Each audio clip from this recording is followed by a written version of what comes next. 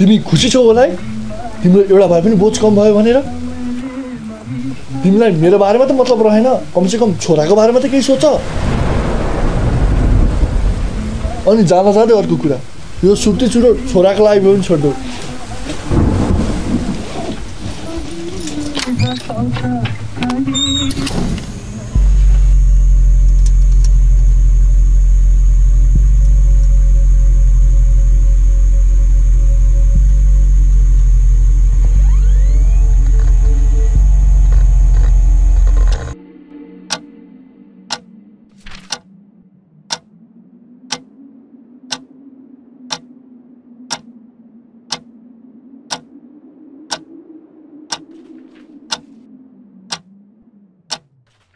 म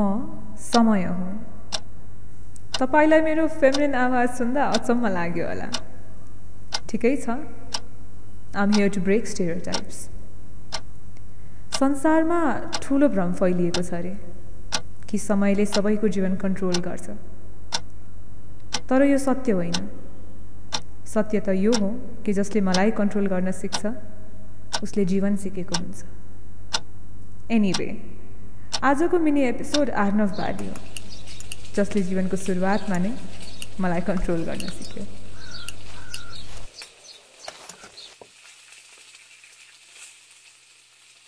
mummy daddy कहाँ हुनुहुन्छ मम्मी ड्याडी कहाँ हुनुहुन्छ थाहा छैन मलाई खुरखुर खा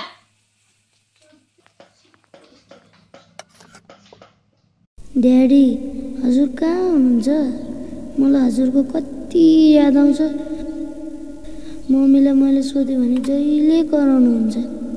मैले टिभी ल्याइदिनु भनेर जिद्दी गरेकोले हजुर रिसाउनु भएको हो मलाई अब टिभी चाहिँदैन ड्याडी मलाई टिभी चाहिँदैन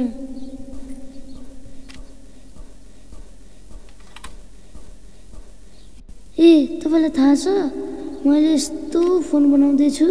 जसले तपाईँ जहाँ भए पनि तपाईँसँग म कुरा गर्न सक्छु नि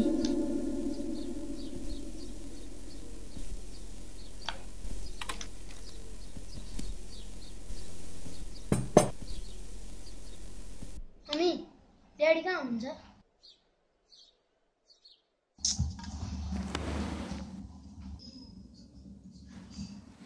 मम्मी ड्याडी कहाँ हुनुहुन्छ मम्मी ड्याडी कहाँ हुनुहुन्छ यहाँ आउँछ तेरो ड्याडीको फोटो एकदिन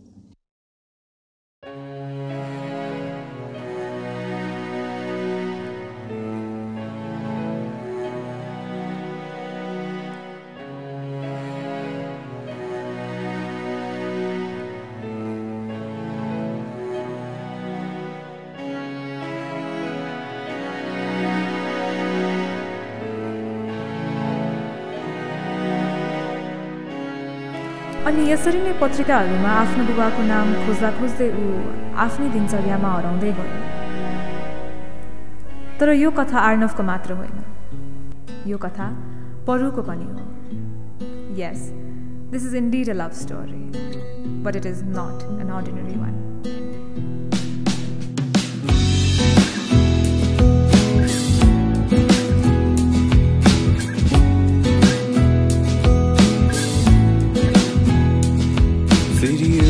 तस्बिर आँखामा आउँछ अँधेरी यो पलमा उज्यालो छाउँछ फेरि एउटै तस्बिर आँखामा आउँछ अँधेरी यो पलमा उज्यालो छाउँछ तिमी बुझाइदेऊ न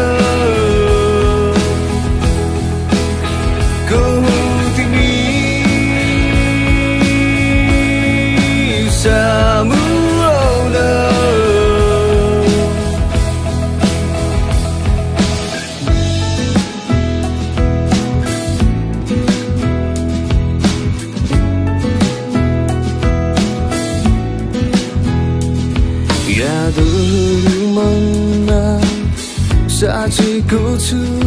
माया आफ्नो मनमा लुकाई पीडा मात्र हुने यो कस्तो हो माया अनि किन छाडी गयो मलाई सुन र तिमी